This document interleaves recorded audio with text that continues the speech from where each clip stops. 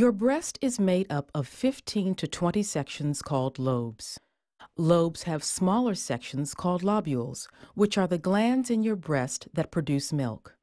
These lobes and lobules are connected by tiny tubes called ducts. Your breast also contains blood vessels and lymph vessels.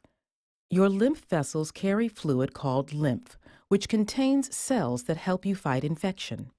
These lymph vessels lead to tiny bean-shaped organs called lymph nodes, which act as filters that collect and destroy bacteria and viruses.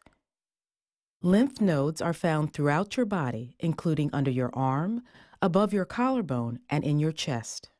This anatomy lesson is important because there are different types of breast cancer, and each is named for the part of the breast in which the cancer cells originated.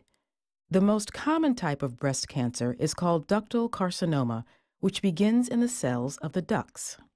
When the cancer stays contained within the ducts, it is called ductal carcinoma in situ, or DCIS.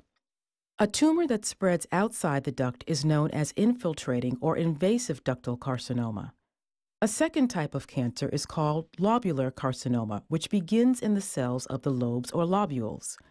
When lobular carcinoma stays contained within the lobe or lobules, it is called lobular carcinoma in situ, or LCIS. But if the cancer spreads outside the lobule, the cancer is called an invasive lobular carcinoma.